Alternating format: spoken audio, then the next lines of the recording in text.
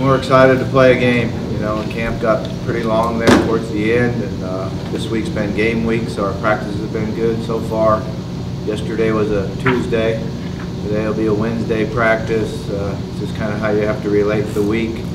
But I like where we're at. I think we're very, very intense and ready to play a game. We're confident. We got a lot of good players coming back. We've got some young guys and some transfers that join us, and we'll certainly be in there playing. And we're looking forward to it. You know, UCA is a very good football team. We've had some good battles with them. We know a lot about each other, so it should be a really good game. Anticipated differences with UCA, new quarterback, former Northern Iowa guy, just kind of what you see with that? Yeah, he's a guy that can take off and run and make some plays with his legs, so that's a little bit different for us as far as our rush lanes and discipline and where we need to be. We felt like the other guy had a really big arm, the guy we played the last 2 years, but didn't really have that escapability. So we prepared for him in the spring season when we were playing UNA. He's a really good UNI. He's a really good player. He gets the ball out quick and can run. So we're going to have to do a good job of showing him different looks and making sure we do a good job in our rush. That running back's kind of lauded as one of the better in FCS. Just what's he do special? Yeah, they're good. They got a couple good running backs. You know, they're good on making their quick decisions, accelerating through the hole. I think our linebackers are going to have to do a good job of making sure we're gap sound, and our defensive line not only holding their gap but shedding the blocks and making tackles before he gets in the secondary. I think that's a big thing for us. Status of Ty Scott, how's he doing? I know he tweaked his ankle. Yeah, Ty's doing good. You know, we cut back a little bit last week on him, trying to make sure that he was ready for this week. He's got 2 good practices in. He'll be out there again today, so we feel good about him. Gary Clinton? Who's that? Gary Clinton? Yeah, Gary's still, you know, we'll see what happens there. We got a couple guys that we feel good coming out of camp. We feel healthy coming out of camp. We got a couple guys that are still a little questionable. So that didn't look long term. I know you held out of that practice. Yeah, we're not sure yet. Outside of the quarterback, running back preparation, what's it like getting ready for a team you've already played 4 times in the last 2 years on calendar, really? Yeah, well, they're going to be a little bit different. Every year you got different, flavor of teams. So we get a pretty good feel for what they're going to do defensively because they have the same coordinator. And they changed some things in the middle of the year last year to get some of their coverage differences and pressures a little bit. But every time you play someone in an opening game, they do something that you haven't practiced for.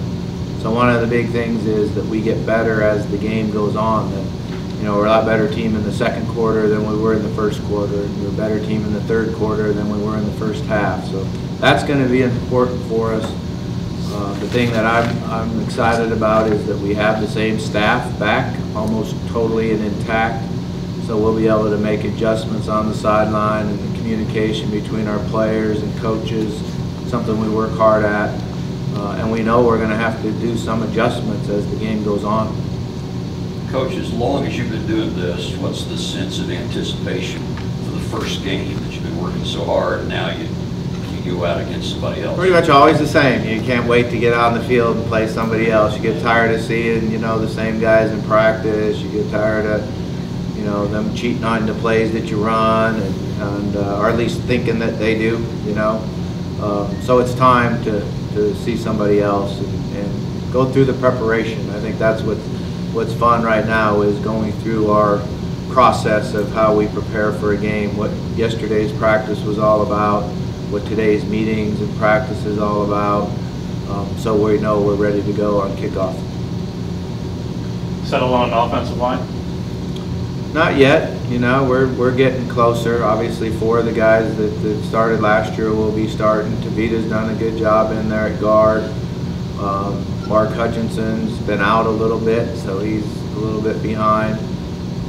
We have another way we can go with Williams in at center and Ryan at guard. So we're still kind of seeing how today and tomorrow's practice goes and see which combination we'll start with. Corner opposite Montre, just kind of that was a big competition for you guys. Yeah, you know, Caleb Blake's going to get the start. He's really come on and had 2 really good weeks. LJ continues to get better and doing a good job. Dre Washington has moved in and done some work in at the nickel spot, so he's getting reps at both of them. But right now it'd be Blake. Kind of what separated himself when you saw that as a new guy for you? Yeah, it's just great competition, and Caleb plays really fast and real physical, very confident, has a good understanding of what we want to do coverage-wise, and we just feel like he's the best option right now. I asked you a few weeks back about going back to UCA, or if you'd be able to, I mean, just kind of looking ahead or anything, UT Martin, you said no, you feel like you left something there. Just how much have you looked at that game from the first time you played on the Stripes? Well, we went back and looked at it. Kind of got sick. You know, we weren't very good. We kind of just gave it away, made a bunch of mistakes, and so it's hard to watch. It's good that it's so far behind us now, and we don't have very many guys, you know, that played in that game still around. So. But you look at it, see if there's any different things that they did or you know, what we did. But I'm glad it's behind us. But when you look at that, I know you don't spend a lot of time looking at you guys, you want to see what they're doing, but the difference between you guys then and you guys now is just kind of what sticks out the most. Just like yeah, when you watch it, what sticks out the most is our guys understand our scheme now and the execution of it, how all 11 guys work together. You know, one of the things that's hardest when you first start out and you first get going is to get all 11 guys on the same page. And if one guy makes a mistake on this play, another guy makes a mistake on that play, and another guy on the third play, that's when you're not very good. And that's where we were at right then, is we were, you know, combination of mistake, you know, one guy at a time. Just the anticipation of a first game of the year week. What's it like for you? Is it extra special does it separate itself from other weeks? It is, yeah, there's no doubt. It's a little more intense and a little more focused, and you know, we have certain things in practice that we feel like we have to get done and execute and do well each day, because we work different situations each day. So it's a lot of fun, really. You get the preparation for the next day's practice either the night before or early the next morning. And then you get to go teach it to the players and then go out and see what we can execute situation-wise. And it's good. It challenges you as a teacher, challenges, you know, being able to get the focus of the players in the meetings and then take it on to the practice field. So it's one of the enjoyable parts of coaching, no doubt. Do you enjoy it now more than you did, say, 20 years ago, or not? Yeah. 20 years ago was pretty fun, you know. He's an assistant coach, not a lot of worries, you know, got a great family, have a good time. I think you know a whole lot more than you really do, so assistant coach isn't a bad gig. What will you do on Wednesday? Will you have practice here and then travel, or do a walkthrough when you get down there? Or kind of yeah, we're going to have some meetings here, quick walkthrough, and then get on the bus and get down there. And, we try to always arrive somewhere between 3 and 4. So we can have the same schedule, do a little stretch and recovery work, and then dinner and night meetings. So it'll work out pretty good, I think. Safety opposite Kyrie, Dylan Thomas win that one? Yeah, Dylan will be the starter there. He really has done a nice job. The last 2 weeks he's really separated himself and shown his leadership and knowledge of the game of football. That's what's really nice back there, is you got Kyrie and Dylan back there now. They both really understand the game and formations and motions and communicate all the adjustments, and they're doing a really nice job of it.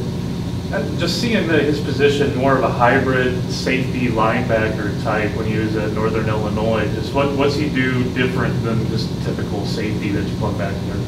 Yeah, his ability to tackle and his ability to blitz. Sometimes they were in dime packages, you know, when we were recruiting him and studying him. And he did a great job as the dime, which is kind of like a linebacker, you know, a guy responsible for the tight end, a guy responsible to pressure the quarterback. And he's just a really good tackler and does a good job with pressures. Punt returner? Punt returners are doing a good job. I know you speak in one game at a time terms, but how important is the month of September? I mean, the first 4 games are pretty crucial here. Well, I'm going to give you that coach's talk. Oh. That's all we need to worry about is Central Arkansas, because it's true. You know, if we don't take care of business here, the next game becomes a lot more important. So you just got to go one game at a time, and that's what you do when the season starts. So that's what we got to do. When you look back at Central Arkansas last year, of course, those crazy final minutes, just being able to get, what did you see looking back and kind of looking at those last few minutes and what you need to do differently, how that kind of got away from you, anything they did? Yeah, we got to play the deep ball, you know, and be able to understand where they're going to throw the deep ball and be in position and have confidence when we're in position. Some of that, you know, showed up as true freshmen out there and in great position and not confident to play the ball. And they made plays. You know, they got good players too, and they made some plays. Also showed the poise of our offense, the poise of Jason to be able to take us down and go score. It was nice to be on the sideline, and after they scored, going down to talk to the offense and hearing him telling the offense, hey, we're all right, we'll go score and win this thing. So I think that was something that was showed a lot of leadership and a lot of poise on his part. It's kind of difference going into a year, because you haven't really gone into a year where you've known your starting quarterback up until until game week is when you've announced. But how has it been different just having a guy like Jason to be able to know, hey, we're going in week one with this guy? Yeah, I mean, it's been a lot of fun in practice. There's a lot of times in practice where, you know, the receivers make an error or don't stop or don't continue, and it's fun to watch him, you know, be in position to correct them or help them and teach them, and not always just coming from the coaches. So I've always felt like that's when a quarterback is taking the next step forward, is when he can communicate with the players during practice on what needs to be corrected or how you got to get on the same page, more so probably than corrected, because that's going to have to happen during the game. You know, they don't run over to the sideline. The coach don't come talk to the coach after every play, so he's got to be able to handle it out on the field. I've really enjoyed watching his maturity and his ability to do that in practice. Offensive play calling with Jarcadia, just how's that going to be different? I know you're going to want to, you've been talking him up all off season. How, I know you want to establish that. Just what's going to look different from your kind of play calling throughout the first week, throughout the season? Yeah, I really like Jarcadia. I think he's a guy that will give us a lot of punch, get yards after contact, has the ability to hit holes and go. Our philosophy's always been feed the studs.